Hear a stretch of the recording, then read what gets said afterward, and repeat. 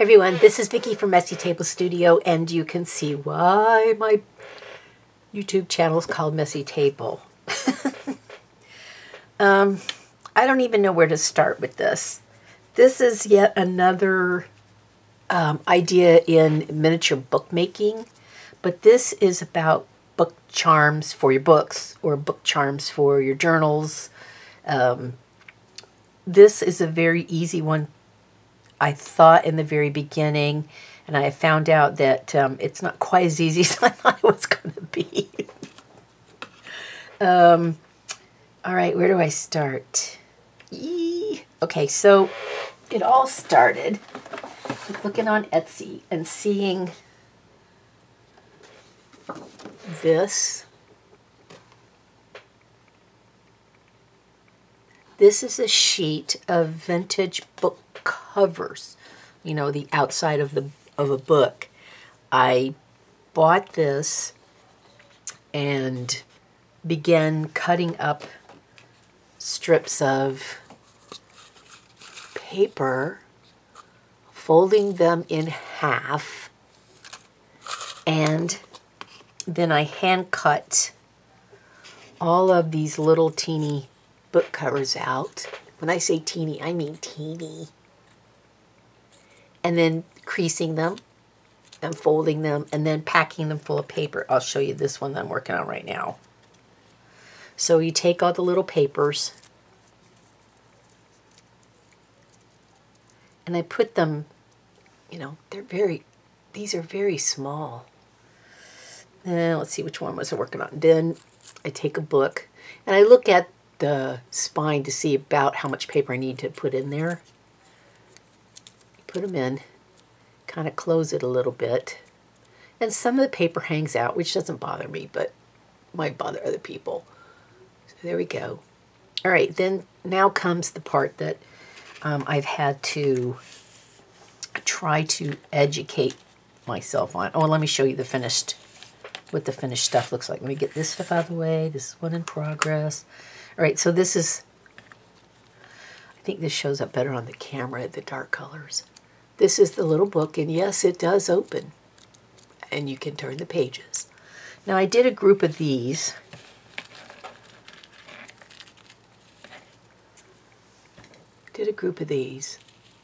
And they're so stinking cute. But there's a problem. The problem is that I wanted to make them into book charms. And I tried several methods, none of which, well, one didn't bring me the satisfaction I was looking for. A couple of others worked, but let me go get them so you can see what I'm talking about. Oh, wait. Yeah, let me go get them. I started to say I have an example here. Let me go get my first, well, a different example. All right, here we go. So I wanted to make book charms. I made these into little charms. And they are hanging on a little wire S-hook that I made myself. All right, so I'm going to show you how I made these into book charms. You know, they're so small. They're just so cute. All right, so the example that I had, let me show you how I did this. All right, so I'll get the others in a second because they all start out the same exact way. It's how they end that it's different. All right, so we have this. And because these are not, I doubt people are going to put stuff inside them.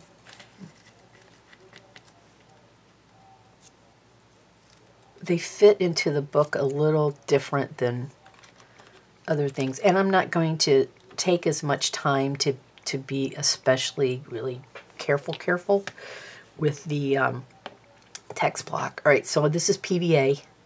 And I'm going to put some PVA on here. And I'm going to put a generous amount of PVA because it needs to go into the pages in between them. As small as it is, you need to kind of make it soak into the paper. This is just coffee dye computer paper that I've had sitting around that were strips that I cut down. into little tiny pieces. All right, so I did a little bit on both sides. Let me wipe this off because I don't want this to clog up. Then I had some whiter pieces of paper, and all I did was I cut a strip and I put it over, kind of centered it in the middle, wrapped it around so the glue would catch it, tap it on the board to make sure it's kind of got a flat surface, although it does not need to be perfect. And then I just take the bottom and cut it off. You can cut them the same size as your little pieces of paper, but honestly, this might be the easier way to do it because otherwise you'll spend all your time piddly trimming. And seriously, that's not what this is about. All right, so there's your little book, and it does open, but I don't want to stretch it too far right now because it's wet.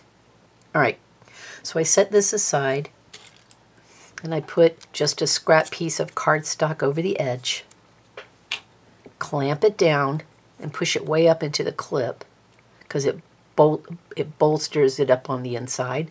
I want to make sure that that it dries pretty even. I can see my stuff sticking out the bottom here. Here we go. I put that like that and set it aside. The next part, I kind of had to make up for myself because I couldn't find what I needed to make it a book charm and not screw up the spine, not make it bulgy. So this is what I came up with. I took a ruler and I measured the little book, which is about 3/4 of an inch. And 3/4 and 3/4 is 1.5. So I take just general wire that it's not, I've had this stuff like 15 years. Just number 2 wire. It's just tinned copper. And I measured 1.5 inches. So I doubled the height of the book to 1.5 inches.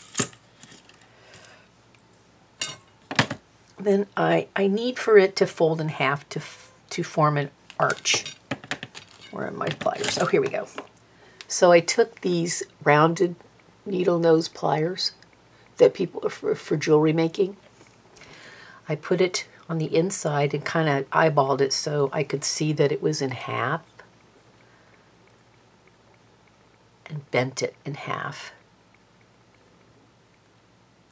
And sometimes it's not perfectly in half, and it's okay. Take that out. And then the book that I'm going to put this paper in, where did I put it? Oh my goodness. I mixed it in with the other stuff. Okay, there's that. And we need the book part. I guess we'll pick one. I had a little one. What happened to it? Y'all can probably see, but there's so much stuff on my desk, I can't tell if I'm coming or going. All right, so let's try it this way, because this is a little green one. Let's see if this fits in here.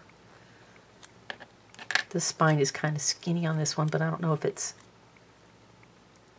Yeah, and I'll have to trim a lot off of it. Let me try a different one to see if it works better. Oh my goodness. Well, it doesn't matter. I'm still gonna have to. I'll still have to trim some. Okay, so let's do this one. So that's gonna fit fine. The little text block will be okay in there. Put that back on there and let it dry. Scoot this out of the way. All right, so I'm gonna use this one, and I gotta look to see what's the. There's no writing on this one, but it looks like this might be right side up. So I'm gonna take my little bent wire, and I'm going to fit it in here to see if when I close the book it's too wide. So I take these pliers and I mash it so it makes it skinnier. So now we're a little skinny, and I'll take it in here and put it in the book and close the book up a little bit. Perfect. and it fell through my hand. Okay, next part is stinky and messy. Not my favorite combination of words. Take a toothpick and some E6000. And the reason I'm using E6000 is because I'm gluing metal.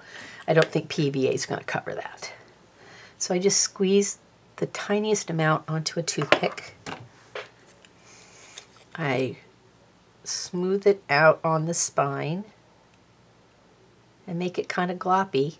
I mean, I smooth it down this way and then it's a little gloppy. Take my little pen, put it inside the book,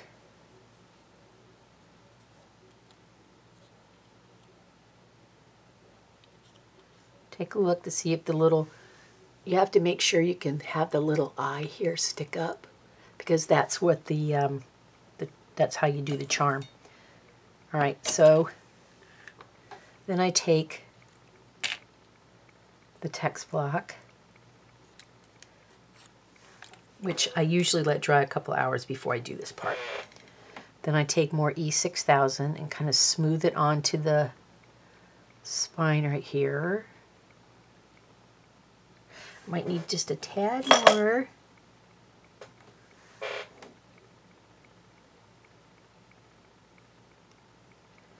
Kind of put it on there a little bit better.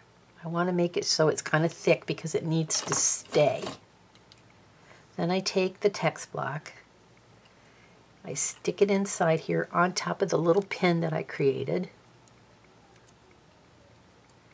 And sometimes my text block is too short for the book, so I want to make sure that I push the text block up. So if I trim, I can trim from the bottom, because trimming up here around this pin is too hard and it makes it look kind of sloppy.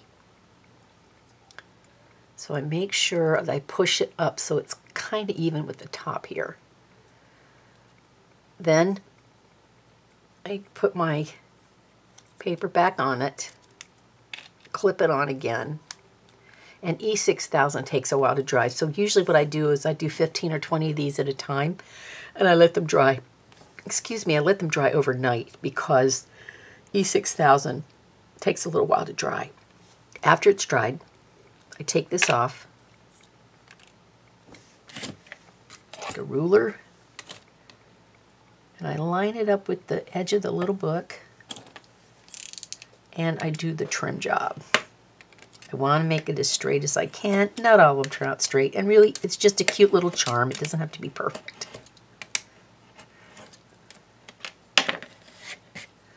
I trim it up so it looks better. Then I flip it over, and I can see that I have more book than I do, like the depth on it is too deep with the text block, and you can see that there's text block there, and I need to cut away a little bit. So I just take the scissors and trim away some of the book. And there it is right there. Well, I didn't have any jump rings that would be small enough. So I ordered this jump ring Giddy Up off of Amazon. And I was so surprised. I got this in there, and I got this in there, and then I got this ring in there. And what you do is you put this on your finger and you hold the jump ring in the slots. There's a larger slot and a smaller slot. I did not find this comfortable. I will learn how to use it. I didn't need these. I'm more comfortable using the pliers. So that's what I use when I go to put stuff on. So I take the little jump ring and I look for the, and these are a beast to see. I mean, it's hard to see these. I do have a jeweler's headset, but I think I can do it with these. You just take them. You never pull them open this way. You twist them. So one hand goes right, one goes left. You open it up a tad. You slip it through there. And then you close her up. And you should hear a little snap And I give it an extra little nudge just to be sure. Up. And there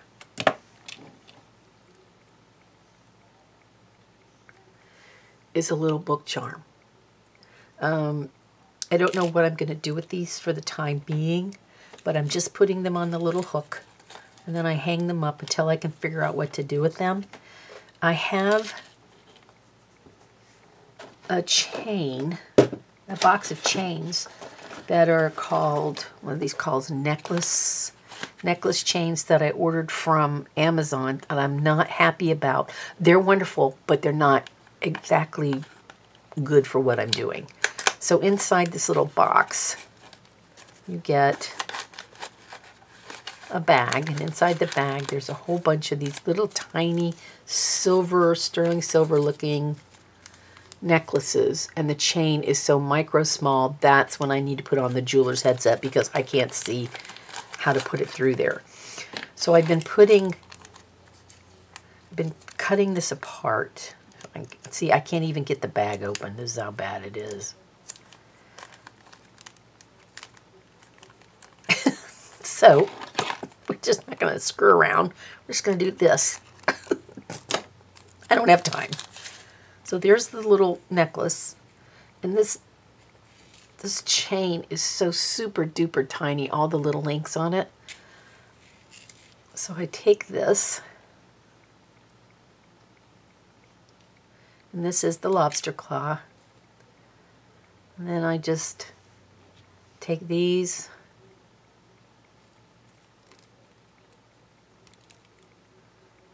and I'm just doing on this one because the claw's already included and I don't have to fool around with it. Then I have to put on the headset so I can see. I take it and I get another little ring. Then I attach it to here. And then there's a little charm for you to put onto your books. The spines of your books. Let me go get the other stuff so you can see. Okay, so I had these hanging up over there. I forgot I hadn't put chain on these. So what I do after this, when I told you that I put the claw on it, this is what they look like. So you can clip them on a chain or clip them into, not these. You can, well, shoot. You can clip the little books into something else. Okay, so some of these are the next ones I want to talk about because they did not go well. I've been piddling around with this for a week now, and it's kind of making me a little bit crazy. So after I put the claw on it, let me talk to you about before. All right, so you know, see how I had all these where I hadn't done anything to them? They're just the little books that open. After I made them, I thought, well, how am I going to make them a charm? I've missed the opportunity to put the little pin in there, and how am I going to hang them off of something? So I thought, okay, I can do this. This is my first one. I took a larger size book and ye old Dremel tool and all my little bitty bits, and I drilled a hole completely through this book from one side to the other on the spine, well, close to the spine. Now this book is sealed shut. It's not going to open. Besides that, it won't open very well because it has the eyelet in it. These eyelets are super duper small. Where's the eyelets? Oh, see, this is what, oh, here, right here. I have colored eyelets, and then I have this little pack, and I think this might have come from Amazon because I've seen this on Amazon. But I don't know if you call it a neck or a stem or whatever it is for the eyelet is not long enough for this book. So what I did was I took the eyelet and I put the eyelet in here with E6000 around the edge and put it in the book. And then I realized, oh, this is not good because it's not going to fit. So I flipped it over, took a second eyelet with E6000 and banged it into the back. Now, since this is not going to open, it doesn't matter. It doesn't go all the way through. No big deal. That's fine. I don't care. I don't care about that. Then I decide, okay, great, this turned out fine, considering. I'm going to try it with the little books. So then I took the little books and I drilled a hole. I put a black eyelet in there. Problem is, this book is too skinny for the eyelets. So you can only get one eyelet in, but you can't get another one through the back side because the stems of the eyelets bump each other. And then the top part of the back pops out, sticks out.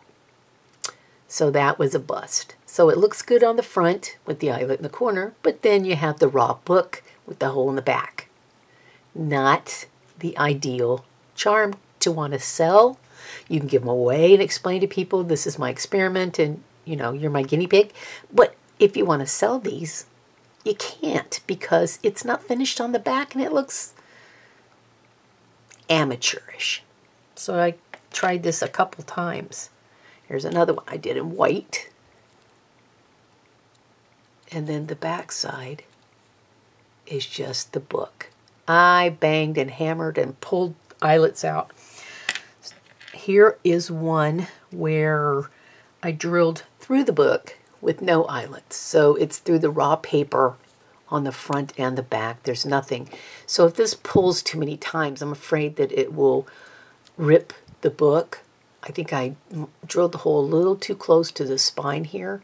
But, you know, it was my first experiment with this. Okay, so what's next? So the next part will be to throw on the headset. Take this along with a smaller jump ring. Thread it through these itty bitty teeny weeny little circles, chains, and put it on here. So this can hang like this. And then you can use the claw to put it on anything. Or the part that I was excited about is that I have the claw, and I thought, well, this is great. This, you know, people can clip it onto their rings, and this will be really good.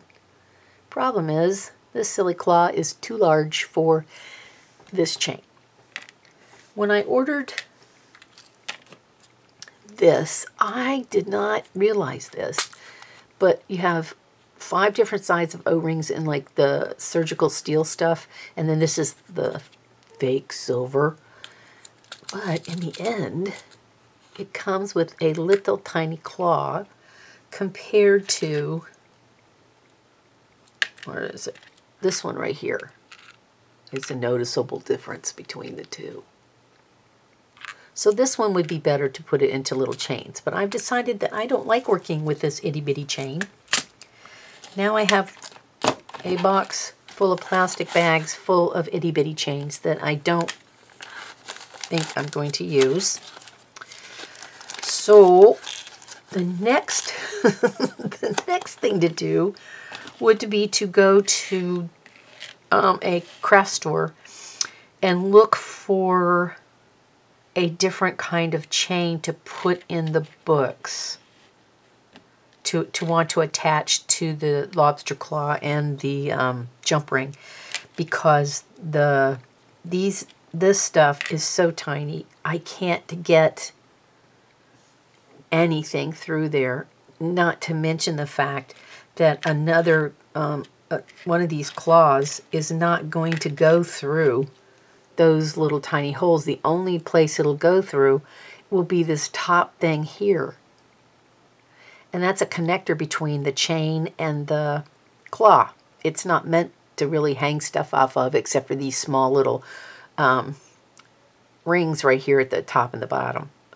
So this, I wasted my money on this, and so I will probably cut this stuff off and salvage the claws so people can use them for a charm. And the rest of it I will donate someplace else, because this is not going to work. So this has been a trial and error on how to make book charms. I have watched a million videos, and I've seen methods that other people have used to make the book charms. Some of them I really like, others not so much. So let me show you some of the others that I've made that were successful to a certain point. All right, a clean up little spot. All right, so I have another S-hook. I made a bunch of larger size book, which there will be a video about these, or there will already be one by the time you see this. And I attached the chains in here like I saw someone else do in the video. And there's this itty bitty chain, and there's the claw. So I made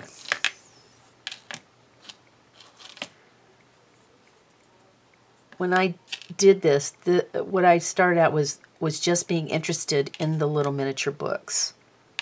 These do not open. Although the pages are done the same way I did the little teeny tiny one, they're all done the same. They could have opened, but I chose for them not to open. So I made all of these to try out my theory.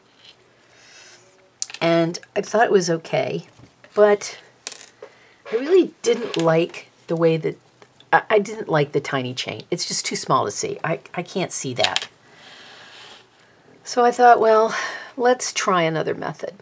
Because what happens is when you put the chain flat back up against the spine of the book, it pushes the book text out, and then you have to trim the paper because the paper hangs outside the book. I did not like the way that looked. That was not my original intent, and it was a consequence of putting the chain inside the spine like this, up the back. So I ended up putting it to the side in the crease where the fold is right here. So that's where that chain is. It's right there inside the book in the divot, because this is a 3-piece book. There's the front, the back, and the center, the spine. So I did it in the crease in here. It's fine, but I don't know. It just doesn't, it's fine. All right, so then I thought, okay, I'm really not sure I like that method or not. So the next thing was to take the book, this opens, the book block, text block, and I took a piece of red cardstock to match the outside here. I cut it in a strip almost the same length as the spine, poked a hole in it, and put one of these little teeny silver eyelets in it, and then put the jump ring in it and did it this way. I don't think it's going to pull out, but I think eventually the paper will wear out and it will pull off. But it was another method to make it look even when it looks even when it hangs. It's right up the middle. It's not tilted to the side. And then maybe the only person that bothers is me, that it's tilted on the side. I think I could probably do the same wired way charm on these that I did on these little bitty ones.